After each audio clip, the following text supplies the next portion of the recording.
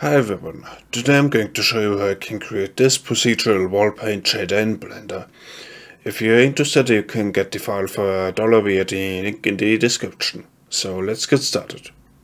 First let's add an icosphere and set this to around 5 for example.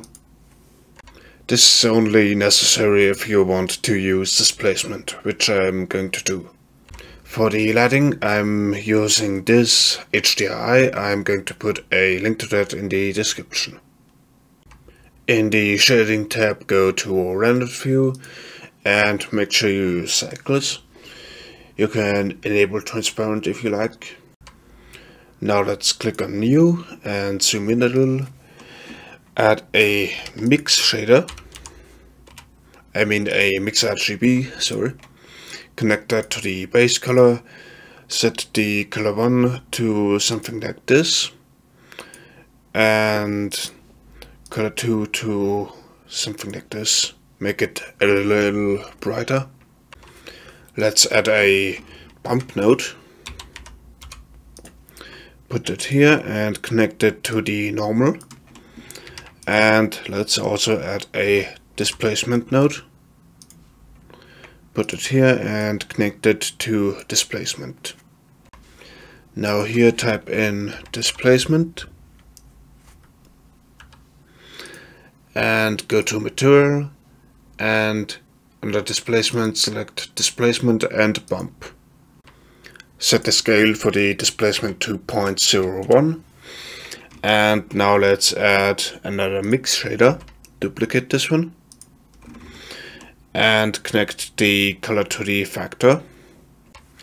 Add a color ramp. Put it here and connect it to color 2. Now let's add a noise texture. Connect the factor to the factor and set the scale to 100. By the way, if you want this preview here, I have a link to the add-on in the description. I'm going to ignore the scale here. And now let's add another mix node. Duplicate it again. And connect the color to color 1. By the way, let's flip the color ramp and bring the white in like this and the black like this. Now duplicate the color ramp and connect the color to color 2 and to the factor. Also let's shake this smooth real quick. And let's add a Warner texture. Set it to 4D and set the scale to 100. Connect the distance to the factor. I'm going to Ctrl-Shift-Click on this mix texture here, so that we can see it better. Duplicate the Warner texture, set it back to 3D. And let's duplicate the mix texture again, and connect the color to color 1. Now connect the distance to color 1, and duplicate the color ramp. Let's flip it again and make it like this. Connect the color to color 2 and let's set the scale for the Warner texture to 50. Add a noise texture